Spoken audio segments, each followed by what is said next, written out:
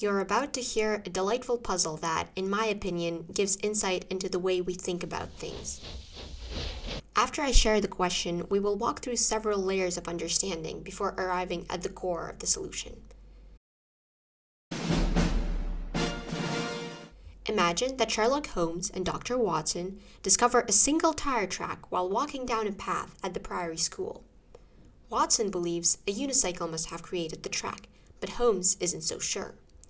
The question is, can a bicycle create the track of a unicycle? By the way, both wheels of the bike must have been on the ground the entire time. That is, Holmes and Watson know for sure that the cyclist wasn't doing a wheelie. Additionally, the track in question is not a straight line, and the bike must have been moving the entire time. I encourage you to pause here and consider the question for a minute.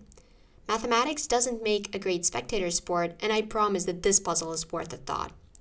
In preparation for this video, I conducted a survey with the question I just mentioned. It asked the recipients to answer yes or no, and then to explain their reasoning in a sentence or two. Upon hearing the question for the first time, it might be tempting to say that bicycles always create singular tracks. Out of the 40 people who followed the instructions in the survey, 23 said that a bicycle can indeed create the track of a unicycle. 30% of all the survey takers, and more than half of those who said yes, thought that there is no way a bike could leave more than one track. The back wheel follows wherever the front wheel goes, so it should trace out the front wheel's track. Taking your bike on a ride through a puddle and looking at the wet tracks shows the error in this reasoning. One survey taker explained why bike tracks don't always coincide by describing how difficult it is to make a sharp, narrow turn on a bike without hitting a wall. The back wheel goes where the front wheel is at the moment, not where the front wheel went when it was in the place of the back wheel. To come up with a better answer, we first need to understand the mechanics of bicycle tracks. There's a beautiful puzzle on the topic that I can't leave out, especially since it is the original scene from Conan Doyle's The Priory School. This time, Holmes and Watson discover a pair of tire tracks, for example these ones.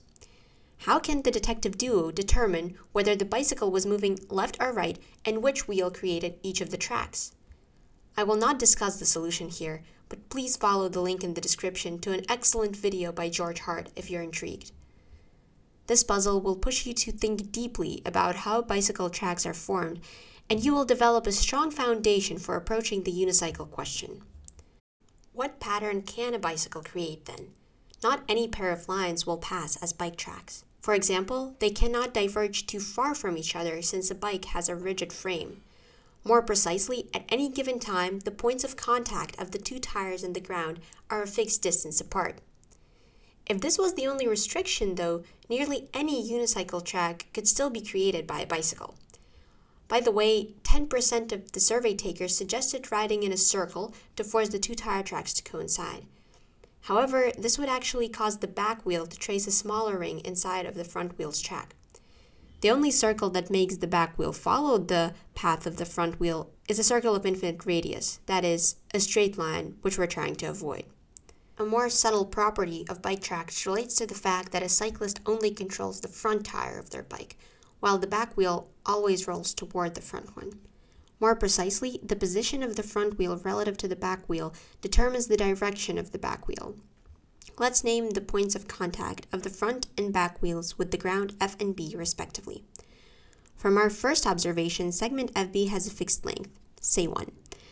And from our second observation, segment FB must be tangent to the path of the back wheel at all times. Finally, the front wheel's track cannot have any sharp corners, since a cyclist turns the handlebar continuously while the wheels are rolling. In other words, the path of the front wheel is a differentiable curve. With so many restrictions on the pattern a bike could have created on a path, a non-straight unicycle track seems out of the question.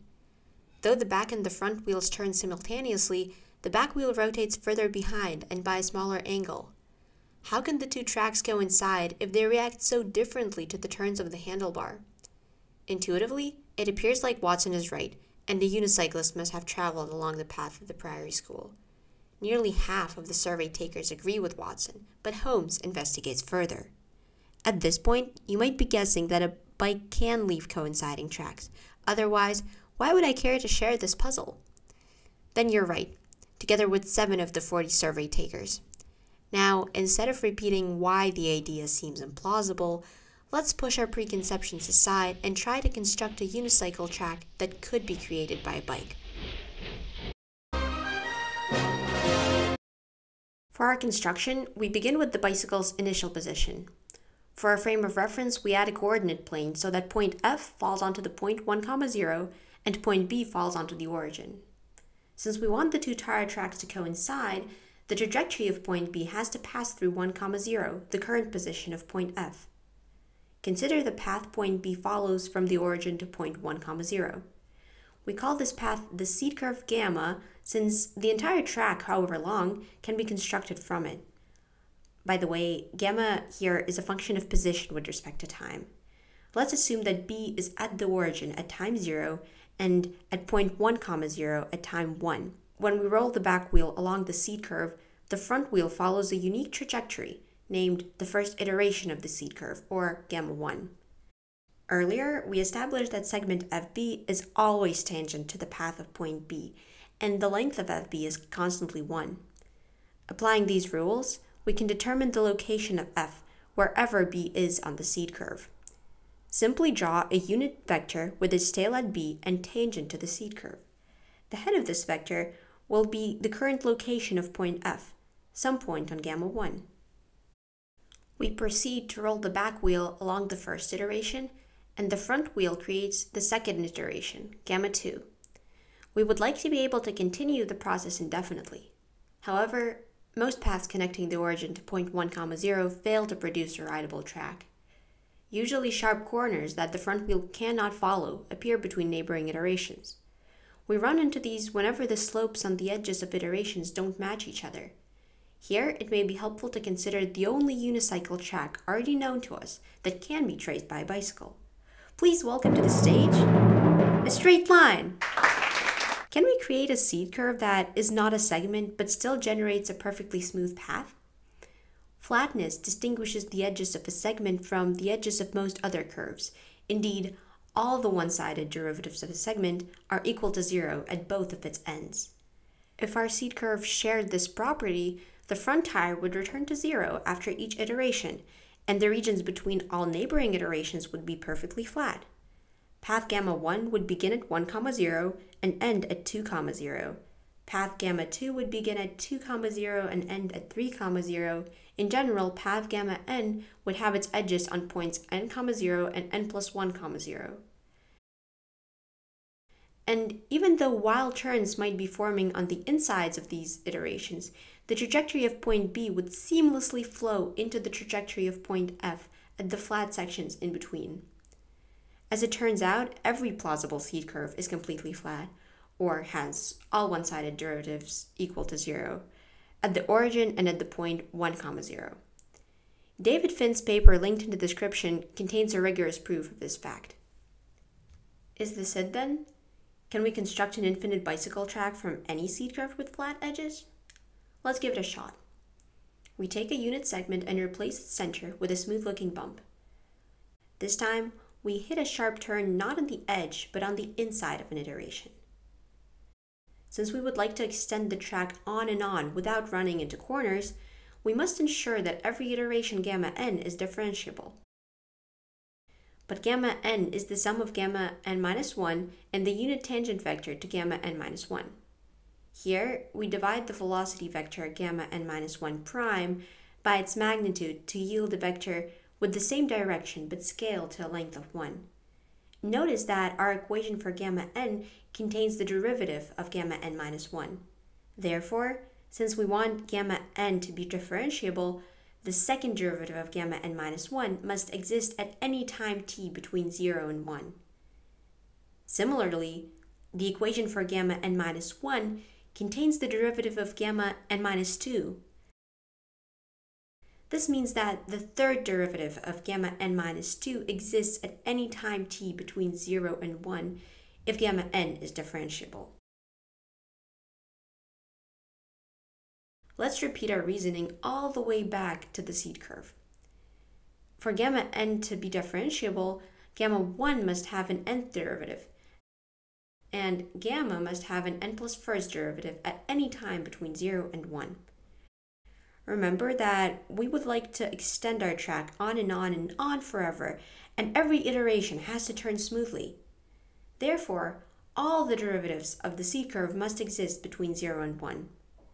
In other words, we want the seed curve to be infinitely differentiable. Let's sum up what we've just discovered. Any seed curve that creates a unicycle bike path is infinitely differentiable and has all derivatives equal to 0 at its ends.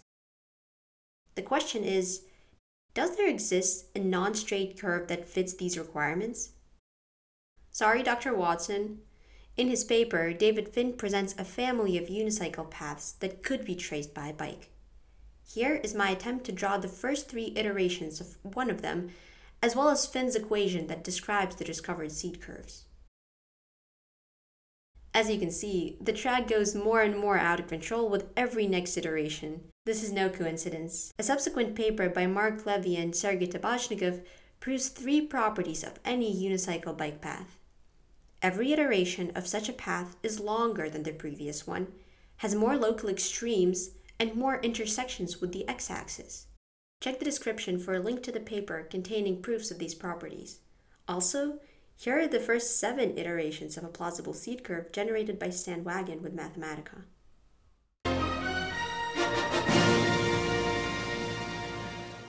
I chose to share this puzzle with you not only because I find it particularly neat, but also because it reflects 2 key properties of mathematical thinking.